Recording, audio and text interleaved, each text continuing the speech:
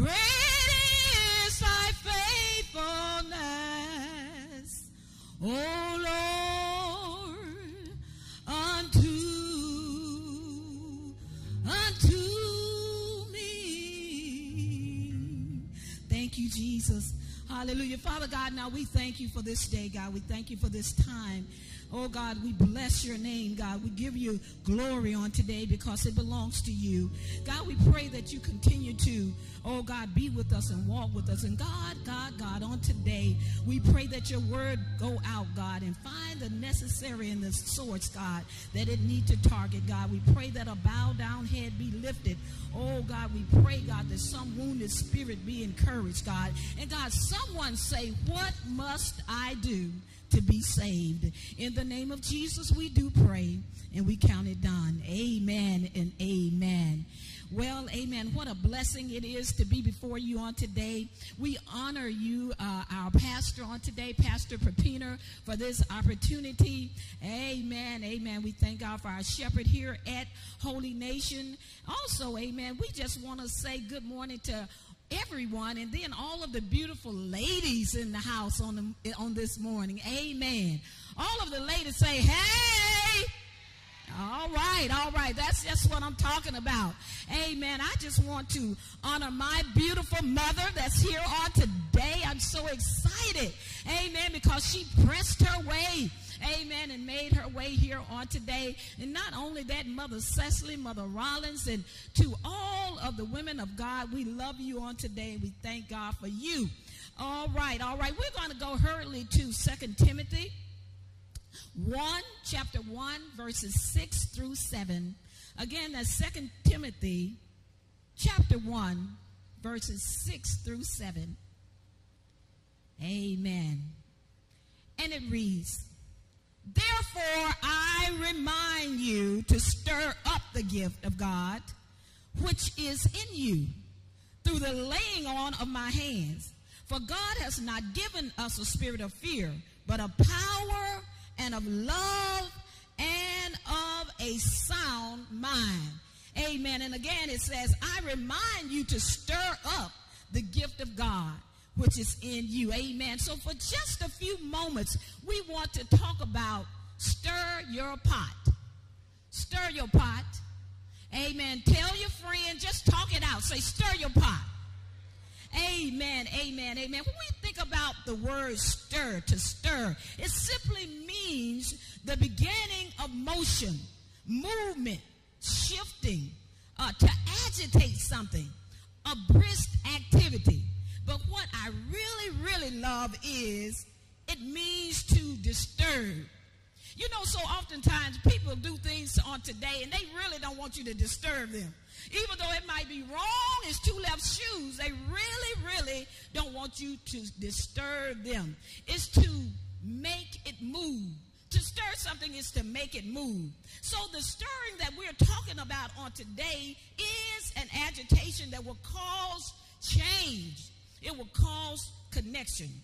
It will cause a blending that will cause a coming together as one in the spirit. It will cause us to say yes to the Lord. A stirring that will cause us to carry out the assignment that God has given to us. Although it may be challenging, it may be hard, it may be uncertain, it may be a little confusing. But this is what we know. If we just keep stirring our pot, if we just keep stirring the pot, that it will certainly touch our minds and keep our minds stayed on the great I am.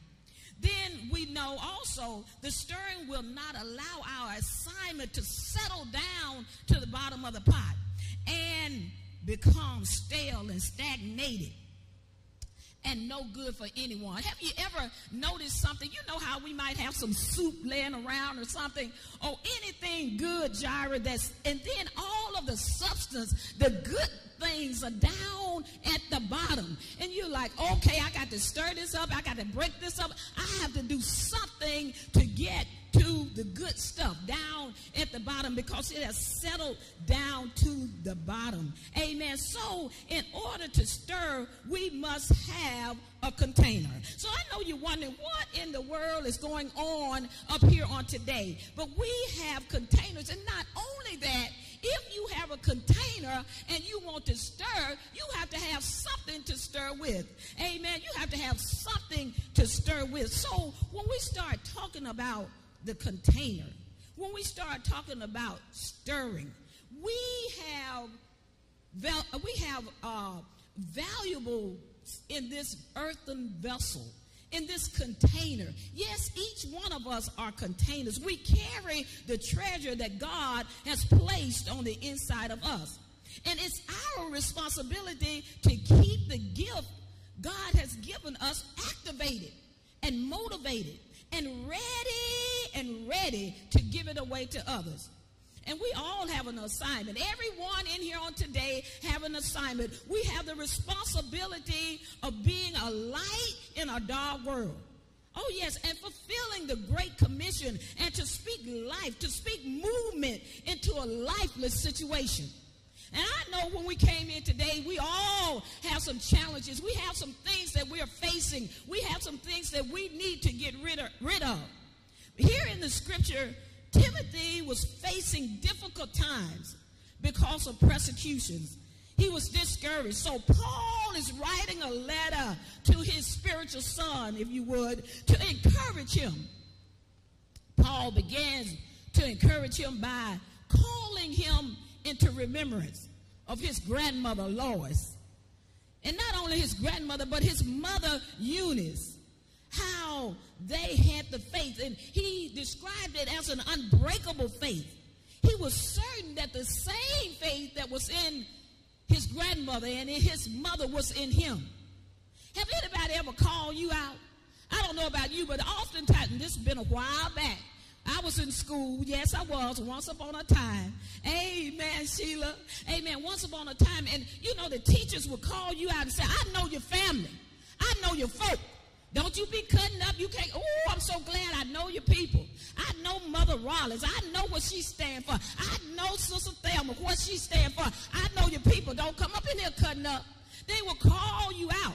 They will go back down through your line. I know you shouldn't be doing that. And that's what Paul was doing here. He was bringing back into remembrance. He was making him remember. He said, I am reminding you the power of memory will cause your hands to move. If you just began to think about some things that people have done for you, it'll cause you to want to move out for them, right? And you say, oh, I got to do it because Sheila did this for me. Oh, I got to do it because I know Lady Todd did this for me. I got to move because they did this for me. And so it is with God. If we just began to think back on what God has done for us. I know a lot of times we get all tied up in what's going on and what's not going on in our life, but through it all, you're yet here breathing. Through it all, I've learned how to lean and depend on God. So God has brought us through a whole lot. And all we have to do is remember. I don't care what you say happened.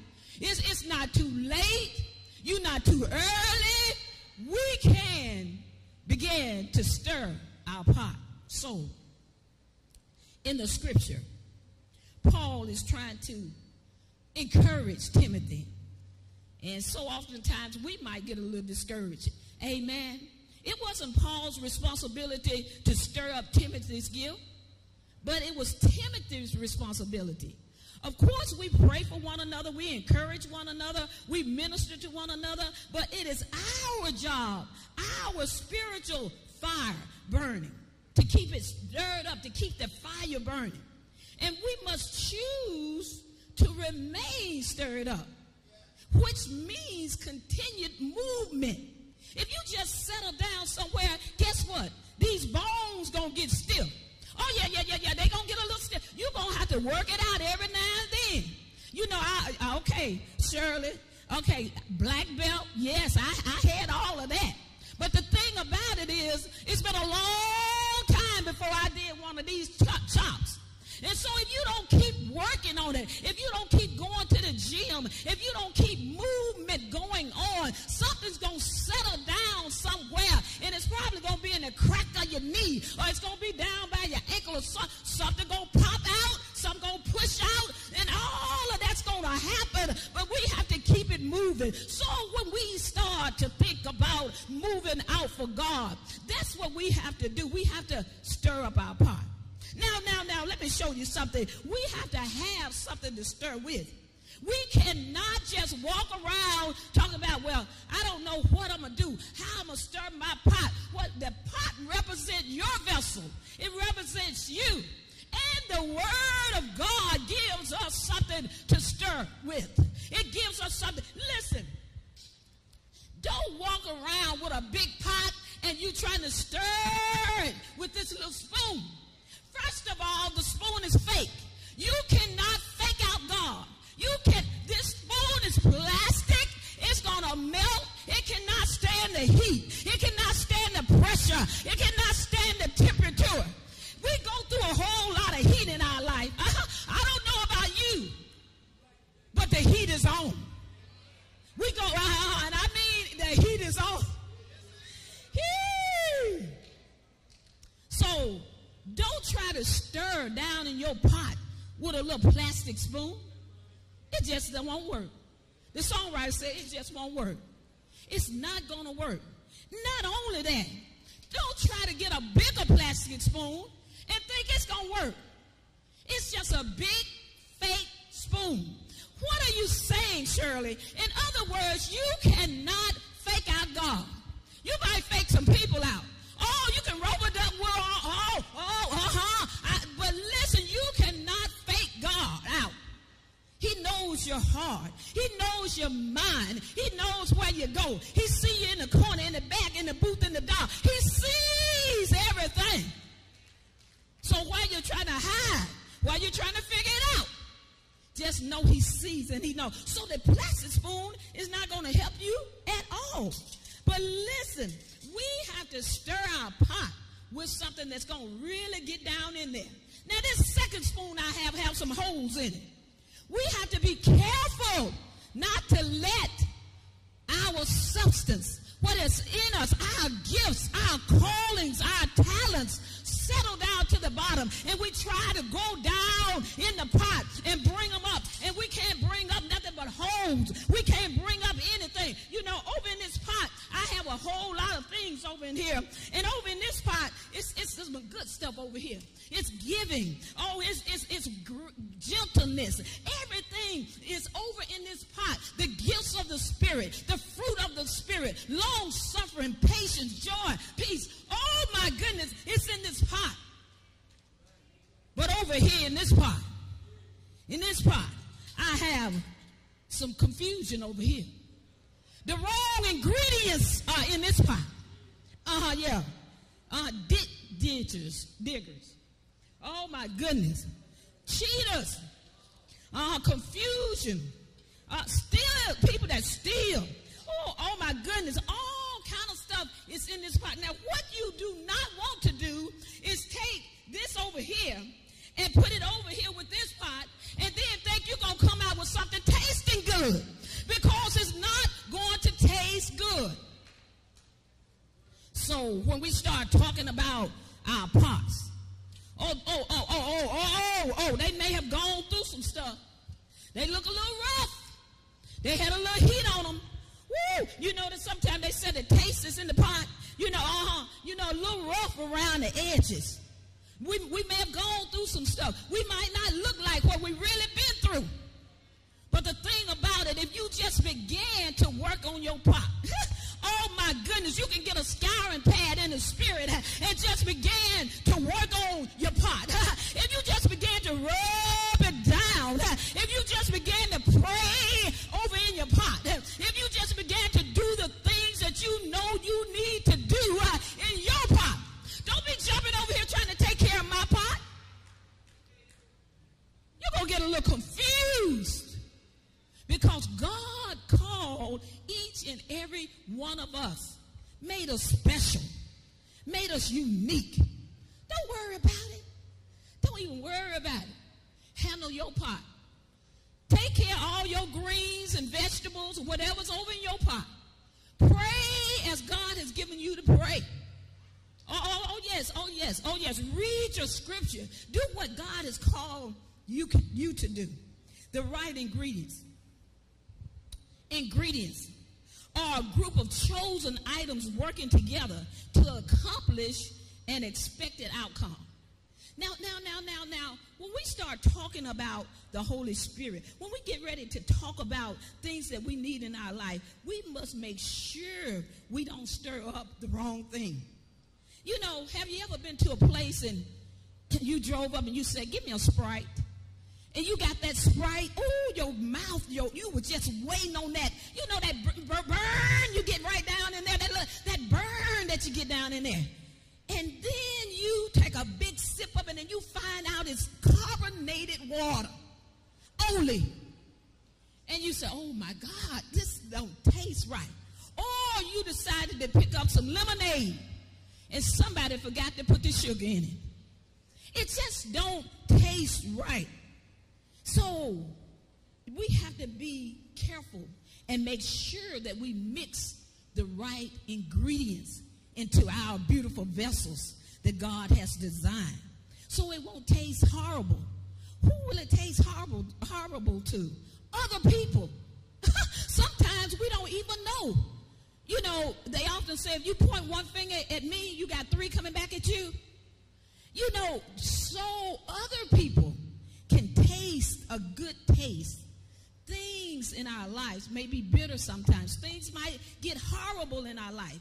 Maybe God is allowing us to taste that way to let us know that it is the wrong ingredient somewhere in our pot. You know, if you said things are just horrible in my life, oh, this don't taste right, this is not good, this is not right. You can feel this is not right. Maybe God is saying that you have a wrong ingredient down in there. So maybe he's saying that cheetah had jumped over in your pot and you tried to stir it in, and it just won't work. It just won't work. Where are we today? What are we doing today? How are we handling the pot that God gave us? Look, sometimes, you know what? We need a little help, don't we? Lifting the burdens, the lows, the tribulations, the things that we face down here on earth. Oh, my goodness. That's why I have two handles. It's not always just for you to pick up both of them. Somebody else might need to help you sometimes. It's all right. It's all right. It's all right to ask for help. Don't look. Not that this really applied to this, but it was a song out. It's a little worldly song. It's saying, I'm not too proud to beg. I'm not too proud to beg. But the only thing I'm saying is sometimes we need just a little help on our way. There are many ingredients, but let me just speak about one very quickly because we're moving. And that is faith. Faith is our foundation for this earthly journey. If you're going to put God in your life, you are going to have some faith.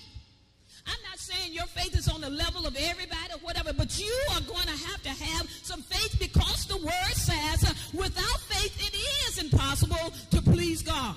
We can't afford to let our faith die out. We know that faith without work is dead. When our gifts are just sitting around, lying around inside of us, at the bottom of our pot, we need faith to disturb that place. To disturb it, to shake it up.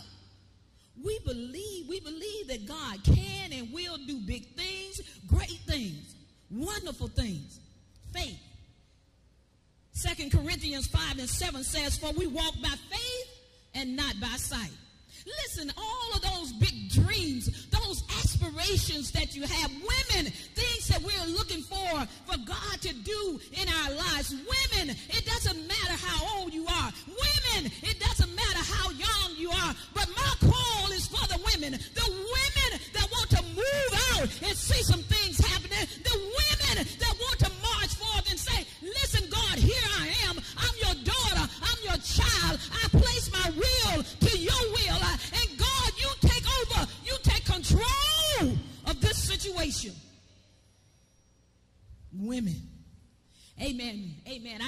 all the time.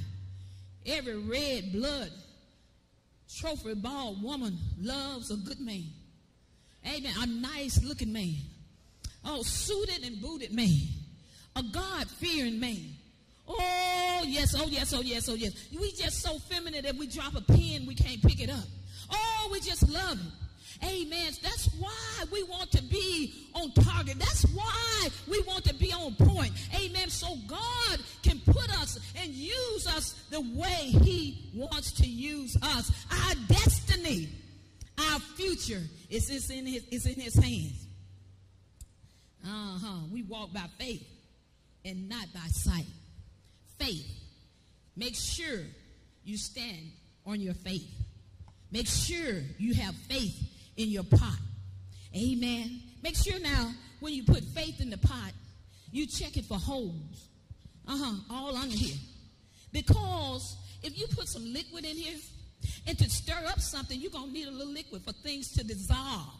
For it to dissolve down in your spirit. To get all down into your bloodstream, your bloodline. You're going to need that. But let me tell you, make sure you don't have holes in your pot. Because the enemy desires to come and sift you as wheat. And so we want to be ready. We want to watch out for the enemy that's lurking around every corner. Don't be surprised when the enemy comes, because the enemy is coming to do his job. And we don't even want to talk about the enemy because we know the enemy going to be the enemy. But who we magnify is our great God, our great Savior who can keep. He is a keeper. That just keep us through the storms. He'll rock you in the midnight hour.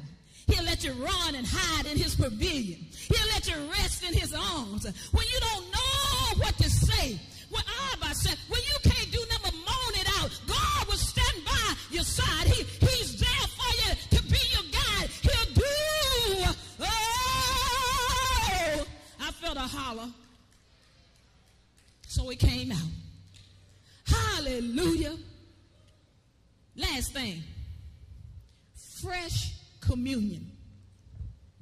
What you talking about, Shirley? Communion that we take on first Sundays? Yeah, it's going to be fresh. We ain't going to take that. No. I'm talking about fresh communion with God. That's daily communion with God. That's spending time with God. Listen, you don't have to be stretched out and laid out on the floor and doing all that. You can talk to God when you're in your car. You can talk to God when you exiting your door. And listen, at this day and time, this season, when you dog in your door, you better be taking the blood with you everywhere you go. The blood of Jesus. That's what I say. Every door I go through, whether it's my car door, office door, I don't care, my house door, I'm covered with the blood, Jesus. God, cover us with your blood. Spend time with God. There's nothing like spending time with loved ones and realizing it's precious and I desire to be with you. Spend time with God. That's precious to him. Spend time with God in his word. Oh, yes, gather fresh bread for your own soul, not for somebody else. Have you seen somebody always they got faith for everything everybody else is doing? Oh, I know Joseph can get him a new car. Oh, he can get that Maserati. I know he can get it. Oh, I know he can do this. I know he can do that. But when it comes to yourself, because it takes more doing to have faith for yourself. Amen. Amen. So we want to make sure we do that. The joy of discovering the different ways God speaks to us. Oh, it's such a thrill to hear his voice. The excitement of knowing that God has sent a word through a candy bar wrapper. I don't know about you all, but have you ever been there? God can speak through anything. Now I know. Now, when I was a young girl, I didn't understand, but now I know that God can speak through anything. You could be going through something. God will speak through a candy bar wrapper and say, oh, no, Harry. He'll just speak and say, oh, no. Not today. Not today. God will speak through a bird. Oh, yeah, you could be feeling depressed. Just feeling like, oh, I'm the ugliest thing. You know, women, sometimes we go like that. Oh, I'm just feeling some kind of way. I don't feel right.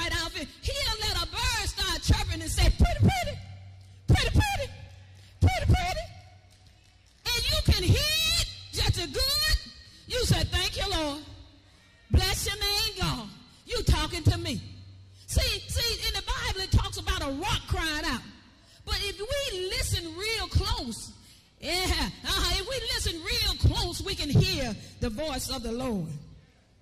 It kindles us to be able to talk to him. And so when we talk to him, it kindles our fire, our passion. And I'm not talking about a fake fire. I'm not talking about somewhere people pretending. You know, sometimes it used to be, I'm not talking about you. I'm just saying, through life, a lot of stuff. People, get, I feel that spirit.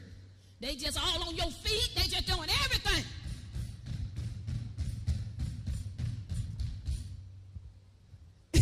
And then you like, what? I mean, they don't kick you. They've done everything in the spirit. And you like, what kind of fire is that? I don't know what kind of fire that might be. That might be a little fake spirit there, the fake. If you have a picture of a fire, somebody can draw fire. And it can be hanging on your wall or whatever, but it never burns anything. It never spreads. It just sit on the table or hang on the wall. Or where others admire it, where others can see the outward beauty. How it blends in with the furniture. How someone else come to say, you need a little cleaning today. You need it. But the fire I'm talking about, nobody have to tell you anything. Nobody have to say anything. God knows your heart. You know how you are feeling. You know what kind of relationship you have with him. A relationship that will dissolve bitterness and all type of things. Sometimes when we talk to God, God will work on us. He will give us a stir. He will give us sometime in the form of a person to come and stir our pot. The things that are on the inside of you that God has gifted you with. Administration, leadership, the gift of wisdom, the gift of knowledge. All of these things, God will come and get somebody will speak into your life. And some plant, some water, but God gives the increase. Someone will speak into your life. And when they speak into your life, you might not even hear it right then. The devil might have it halfway stopped up, but all down the road, I can see a light. That used to be a song. All down the road, a light bulb will come on and say, you know what? It's time. It's time. It's time to make that change. It's time for me to do what I heard in my ear years ago, or either just last week. So we want to stay in constant commune with him. So in closing, I want to say, sometimes that God will deal with our minds, because the battlefield starts up here in the mind sometimes. So in the mind. You're trying to, in the mind. You say, you know what, I'm going to get up and walk tomorrow. I'm going to do this tomorrow. I'm going to do this tomorrow. And when tomorrow comes, you say, I'm going to do that the next tomorrow, not this tomorrow. I'm going to do it the next tomorrow. The battlefield starts in the mind. And so oftentimes, half of the battle is if you just can get out there and get started. And the enemy know the moment you step out, the moment you move your foot in the right direction. I know it's not in the word, but it sounds good to me. If you make one step, he'll make two. Hey, yes, he will. Yes, he will. So I want to say this. When you start talking about the mind, the battlefield of the mind, we have a whole lot of stuff going on in our world. Well, let's just bring it on home in our state. Well, let's just bring it on home in our city, in our community, in our neighborhood. We got a lot of stuff going on. And so when we start talking about the mind, the human behavior, we have to be so careful, because the enemy will have you calling right wrong and wrong right. Tell you this little story. That's just what it is, a little story. This man say, I have a brother, went to the psychiatrist. He said, listen, I have a brother, and for 2 years, my brother been saying he's a chicken. He think that he is a chicken. He get up in the morning crowing. He been walking around clucking, and my brother think he is a chicken. For 2 years, he's been doing that. The psychiatrist Peter said, why you wait so long? Why you wait so long to come to me and bring him? That's a long time. He said, you know I needed the eggs. Only thing I'm saying to you, sometimes we think we talking to the crazy one. But no, sometimes they reporting stuff. They really the one crazy. The mind is a terrible thing. The lose. Listen, God will renew the mind. He will bring back to your remembrance the things that you need to do for him. And God is a way maker. Whatever it is going on in your heart, in your mind, God will, he will see you through. All you have to do is lay it out before him. All you have to do is begin to stir your pot. Yes, God, whatever is going on, whatever's wrong in your life, God, you put it in me. And God, I know you can straighten it out. This stuff that's down on the inside, my vessel, God, my temple, God, this clay suit that you gave me to work with. Oh, God, make a way for me. Bring me on through. Pull me on out. Help me, God, when I feel like I'm going to lose my mind. When I feel like I'm going under. You and you alone. You're the one that can bring me through. And I thank you for it. I give you glory for it. Oh, God, we love you today. And our Father said that he already loved us.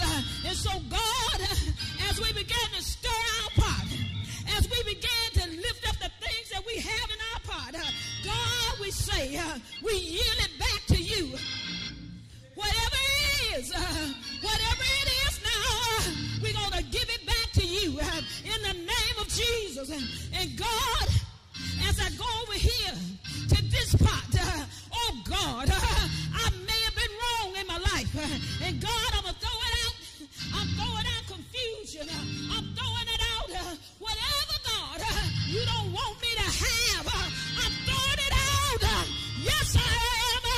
I'm going to do it. He never say, I'm going to do it like you said do it. I'm going to work like you say work. I'm going to teach like you say teach. Hey.